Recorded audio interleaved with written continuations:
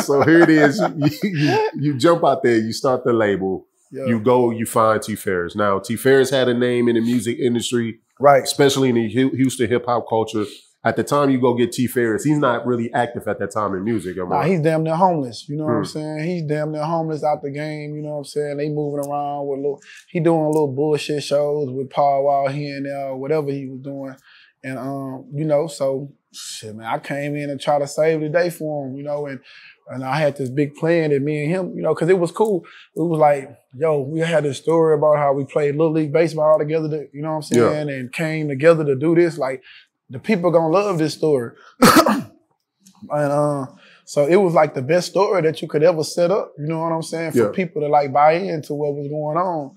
And so we decided to do it. And I just went with my move, you know what I'm saying? Yep. Okay, so now here it is.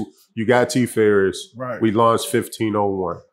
2018, you discovered Megan Thee Stallion. Right. How did y'all come across Megan, man, and what made it special? Well, I tell the story all the time. When I retired from baseball, when I was playing baseball, I had no social media or nothing. Okay. Didn't care to have it. I was real extremely private. Retired from baseball, and they say, hey, we don't know how you think you about to be in the music business without social media, because I still wouldn't get it. And literally somebody took my phone, made me an Instagram page right in that moment.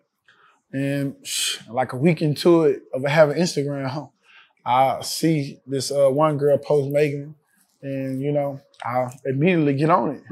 I tell T Ferris, hey, you know, let's get this girl right here. Let's get her to the label. So I made that a huge priority for me. You know what I'm saying? Gotcha. Pressed him every day about it. And when I didn't hear about it, he called, you know, whoever he called to go catch up with her. You know what I'm saying? And that's how that went. Now T Ferris and Megan will tell you something else happened. But, you know, that's what happened.